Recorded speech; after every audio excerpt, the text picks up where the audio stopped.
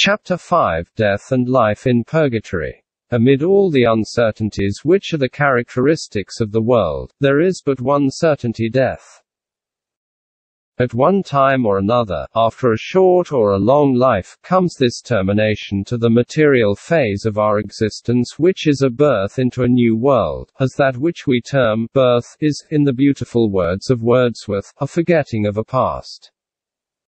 Our birth is but a sleep and a forgetting. The soul that rises with us, our life's star, hath had elsewhere its setting, and cometh from afar, not in entire forgetfulness, and not in utter nakedness, but trailing clouds of glory do we come from God, who is our home. Heaven lies about us in our infancy.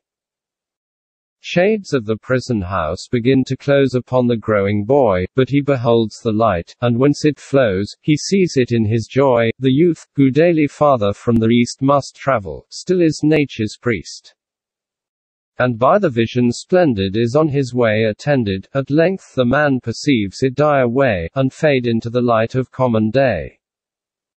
Birth and death may therefore be regarded as the shifting of man's activity from one world to another, and it depends upon our own position whether we designate such a change birth or death.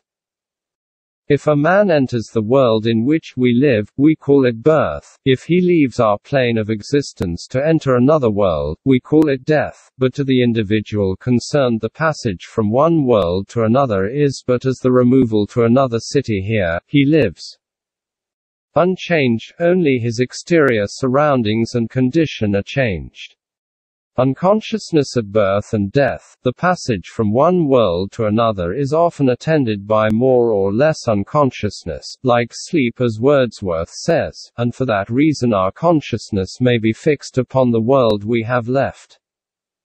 In infancy heaven lies about us in actual fact. Children are all clairvoyant for a longer or shorter time after birth, and whoever passes out at death still beholds the material world for some time.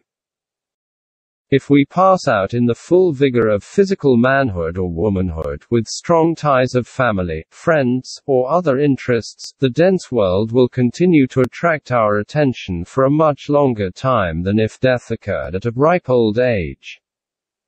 When the earthly ties have been severed before the change we call death. This is on the same principle that the seed clings to the flesh of unripe fruit, while it is easily and cleanly detached from the ripe fruit. Therefore it is easier to die at an advanced age than in youth. The unconsciousness which usually attends the change of the incoming spirit at birth, and the outgoing spirit at death, is due to our inability to adjust our focus instantly, and is similar to the difficulty we experience when passing from a darkened room to the street on a light, sunny day, or vice versa. Under those conditions some time elapses before we can distinguish objects about us. So with the newly born and to the newly dead, both have to readjust their viewpoint to their new condition.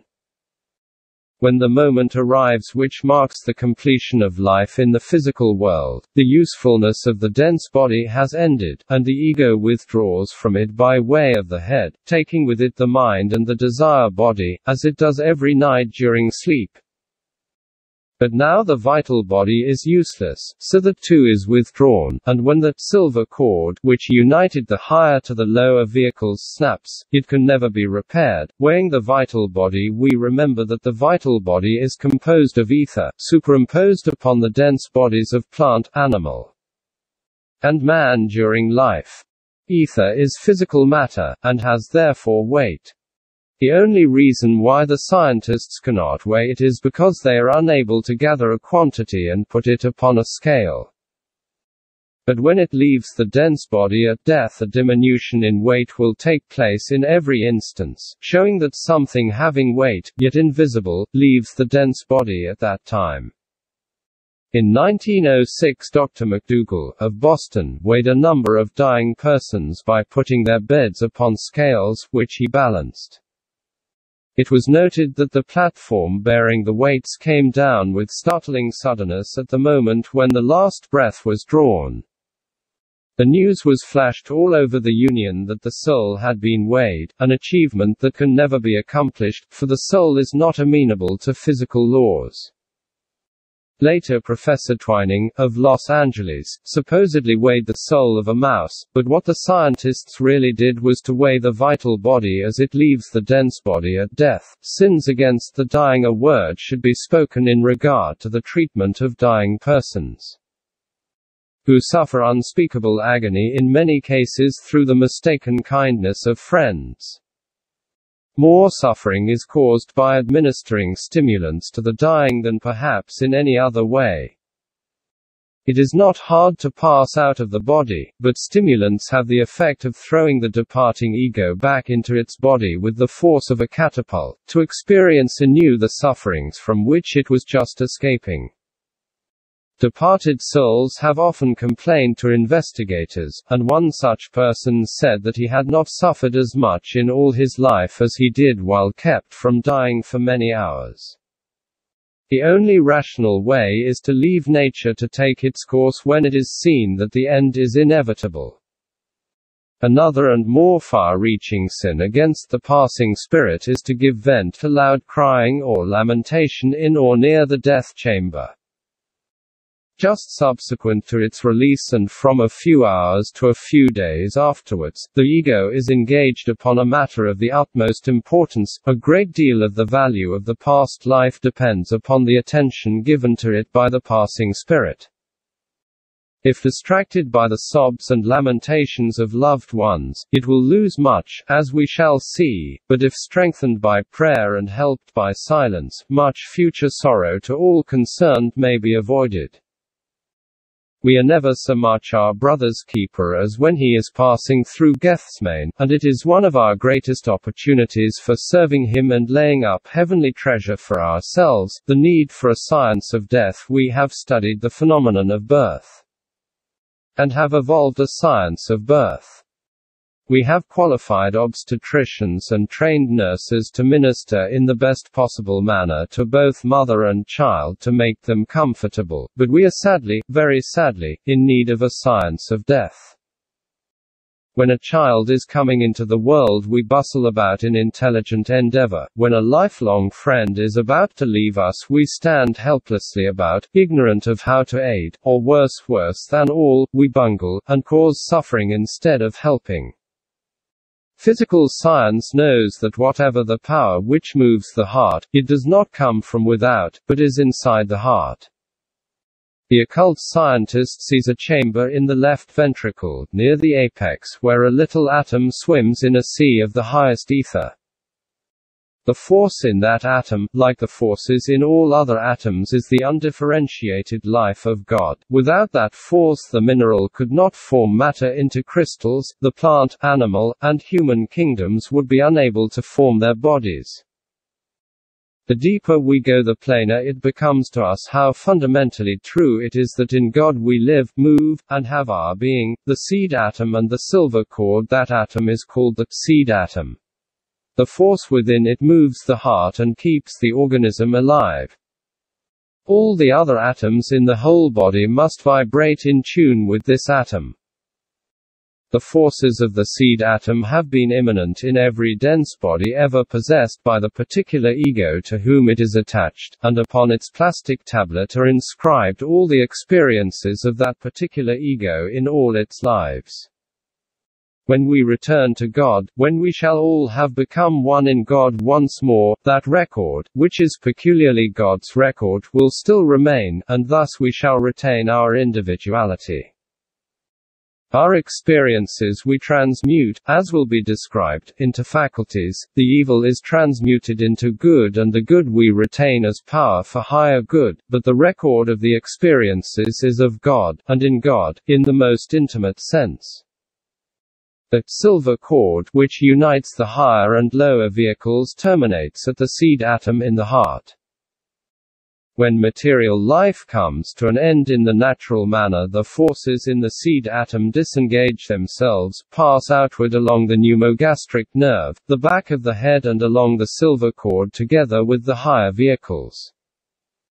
It is this rupture in the heart which marks physical death, but the connecting silver cord is not broken at once, in some cases not for several days. The vital body is the vehicle of sense perception. As that remains with the body of feeling and the etheric cord connects them with the discarded dense body, it will be evident that until the cord is severed there must be a certain amount of feeling experienced by the ego when its dense body is molested. Thus, it causes pain when the blood is extracted and embalming fluid injected, when the body is opened for post-mortem examination, and when the body is cremated. A case was told the writer where a surgeon amputated 3 toes from a living person under anesthetics.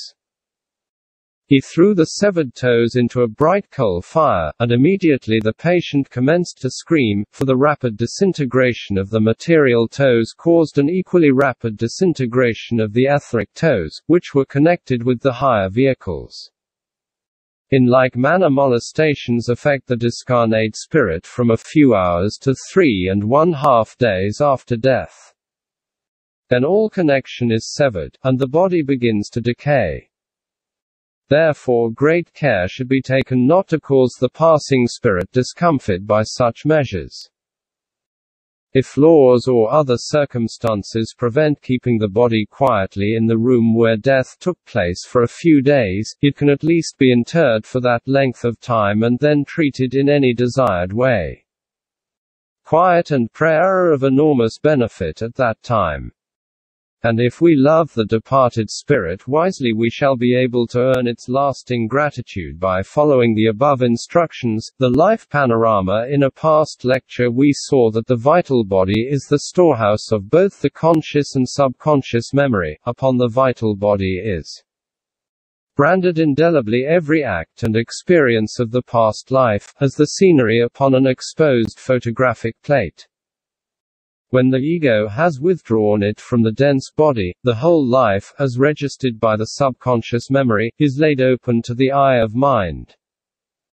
It is the partial loosening of the vital body which causes a drowning person to see his whole past life, but then it is only like a flash, preceding unconsciousness, the silver cord remains intact, or there could be no resuscitation.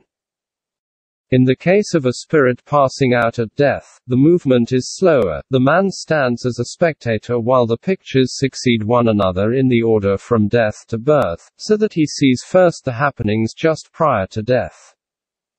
Then the years of manhood or womanhood unroll themselves, youth, childhood and infancy follow, until it terminates at birth. The man, however, has no feeling about them at that time. The object is merely to etch the panorama into the desire body, which is the seat of feeling, and from that impress the feeling will be realized when the ego enters the desire world.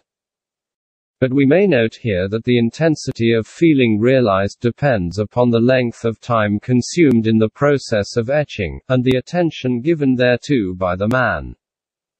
If he was undisturbed for a long period, by noise and hysteria, a deep, clear-cut impress will be made upon the desire body. He will feel the wrong he did more keenly in purgatory, and be more abundantly strengthened in his good qualities in heaven, and though the experience will be lost in a future life, the feelings will remain, as the still small voice, where the feelings have been strongly indented upon the desire body of an ego. This voice will speak in no vague and uncertain terms. It will impel him beyond gainsaying, forcing him to desist from that which caused pain in the life before, and compel him to yield to that which is good. Therefore the panorama passes backwards, so that the ego sees first the effects, and then the underlying causes.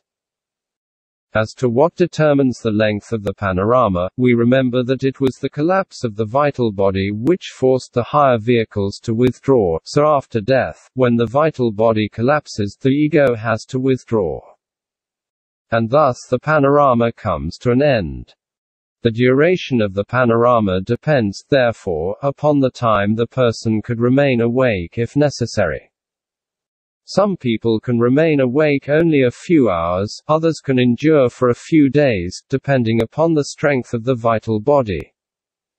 When the ego has left the vital body, the latter gravitates back to the dense body, remaining hovering above the grave, decaying as the dense body does. And it is indeed a noisome sight to the clairvoyant to pass through a cemetery and behold all those vital bodies whose state of decay clearly indicates the state of decomposition of the remains in the grave.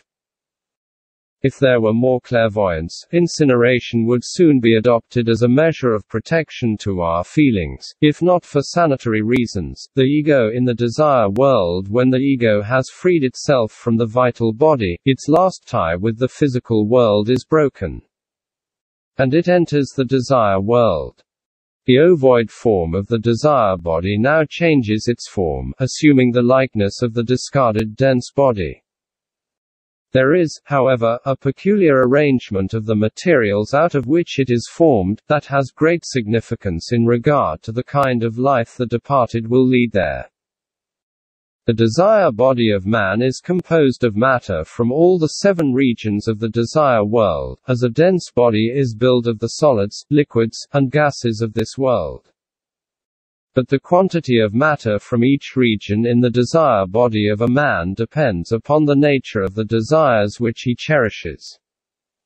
Coarse desires are built of the coarsest desire stuff, which belongs to the lowest region of the desire world. If a man has such, he is building a coarse desire body, where the matter from the lowest regions predominates. If he persistently puts coarse desires away from himself, yielding only to the pure and the good, his desire body will be formed of the materials of the higher regions.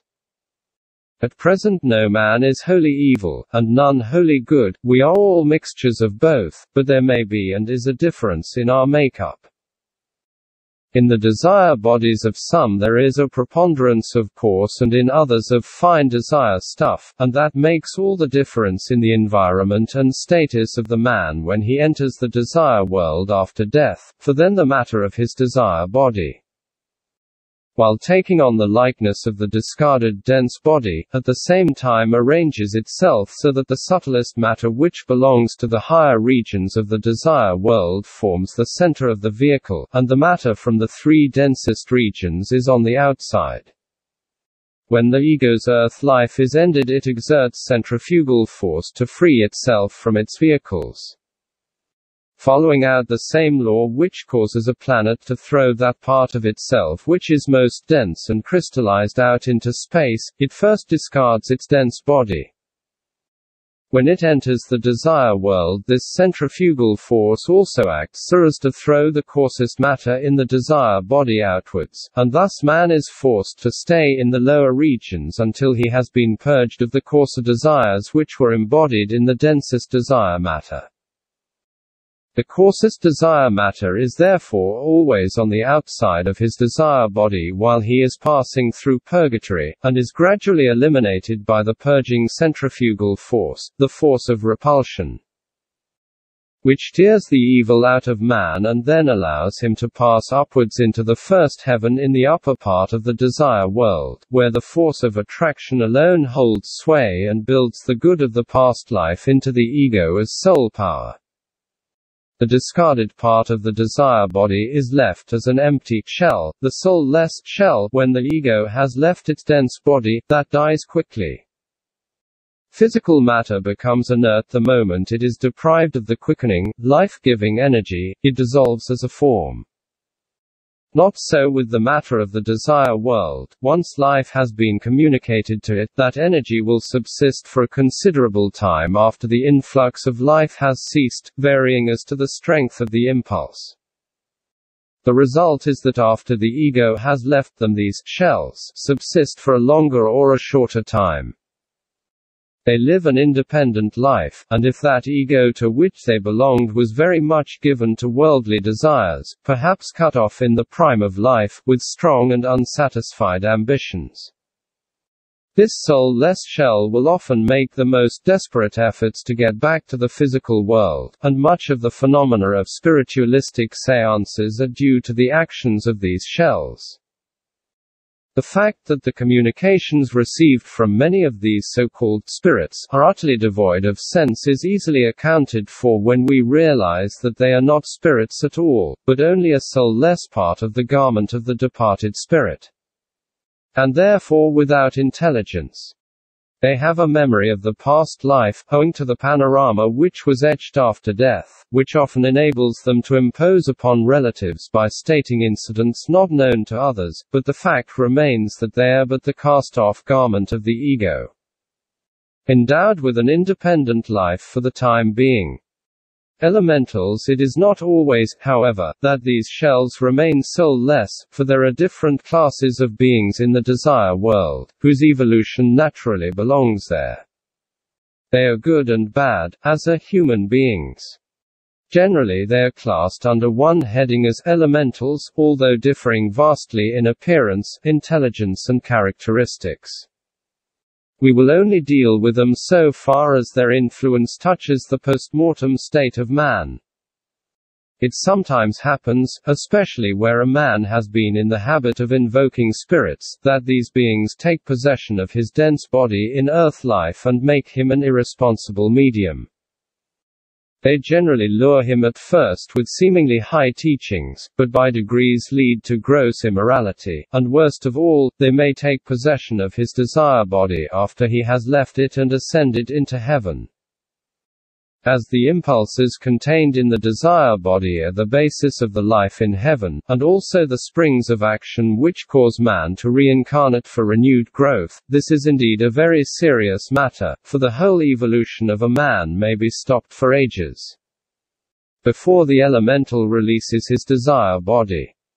It is these elements who are the originators of many of the spiritualistic phenomena where more intelligence is displayed than can be accounted for by the action of soulless shells, particularly at materializations, at least.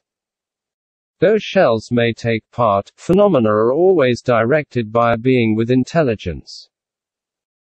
The difference between a materializing medium and an ordinary person is that the connection between the dense body can be withdrawn, and also some of the gases and even liquids of the medium's dense body may be used to form the bodies of apparitions.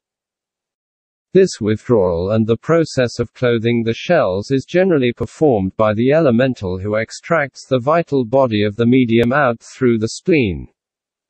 As a rule, the body of the medium shrinks horribly in consequence. When the dense body is thus deprived of its vital principle, it becomes terribly exhausted and unfortunately the medium often seeks to restore the equilibrium by strong drink, becoming a confirmed drunkard. Dangers of hypnotism. In a past lecture it was pointed out how dangerous it is to allow a hypnotist to dominate our will and deprive us of our liberty, but in that case the victim can at least see, and may form an opinion of the hypnotist who controls him. In the case of the medium the danger is multiplied 1,000-fold, for the dominating influence cannot be seen. The death of the hypnotist releases his victims, but the gravest danger to the medium is after death. Therefore, a negative state in which the whole body or even the hand of a person is used automatically, apart from the individual's own volition, is hazardous. It is not denied that sometimes there are genuine communications from a departed spirit, or that there are cases of benevolent communications from beings outside our volition, but our purpose is to point out the dangers to those who meddle with that they know not. Philanthropists do not grow on every bush in the desire world any more than here.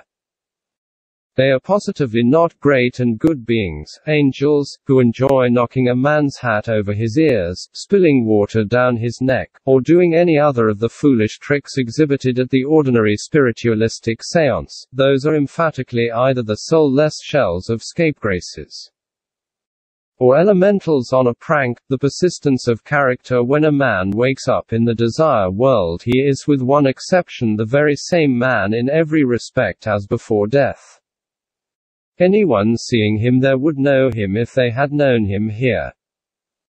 There is no transforming power in death. The man's character has not changed. The vicious man and the drunkard are vicious and dissipated still. The miser is a miser still. The thief is as dishonest as ever.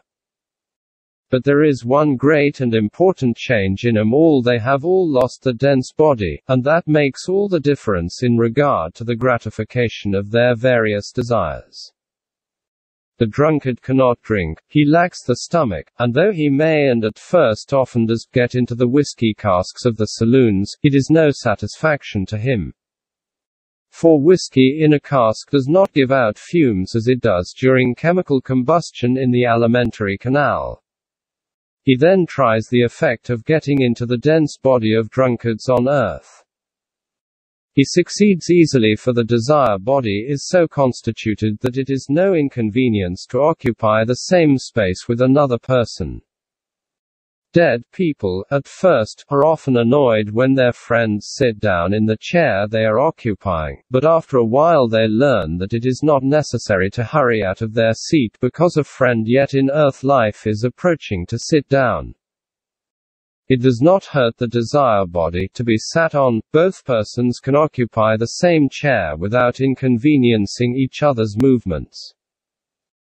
So the drunkard enters into the body of people who are drinking, but even there he receives no real satisfaction, and in consequence he suffers the tortures of Tantalus, until at last the desire burns itself out for want of gratification, as all desires do. Even in physical life, the purging of bad habits, this is purgatory, and we note that it is not an avenging deity who measures out the suffering, or a devil who executes the judgment, but the evil desires cultivated in earth life, incapable of gratification in the desire world, that cause the suffering, until in time they burn out. Thus the suffering is strictly proportionate to the strength of the evil habit. Take the case of the miser. He loves gold as dearly after death as before, but cannot gather any more. He has no physical hand wherewith to grasp, and worst of all, cannot protect what he had. He may sit watching in front of his safe, but the heirs may come and put their hands right through him, take away his cherished gold, perhaps laughing at the stingy old fool, while he is nearly in a spasm with rage and mortification. He suffers terribly because unable to check them. At last, however, he learns to content himself. He is automatically purged of grasping, as was the drunkard of drink, by the law of consequence, which eradicates from each person his faults in an impersonal way. There is in truth no punishment. All suffering is entirely due to our self-acquired habits, is strictly proportionate to them. Benevolently it rids us of our faults, so that in consequence of purgation we are born innocent and may more easily acquire virtue when tempted anew by listening to the voice that warns. Each evil act, at least, is therefore an act of free will. While our evil habits are dealt with in this general way, our specific evil actions in the past life are dealt with in the same automatic manner by means of the life panorama which was etched into the desire body. That panorama begins to unfold backwards from death to birth, upon our entrance into the desire world. It unfolds backwards at the rate of about 3 times the speed of the physical life. So that a man who was 60 years of age at the time of death would live over his past life in the desire world in about 20 years. Suffering. We remember that when viewing this panorama just after death, he had no feeling at all about it, standing there merely as a spectator, looking at the pictures as they unrolled. Not so when they appear in his consciousness in purgatory.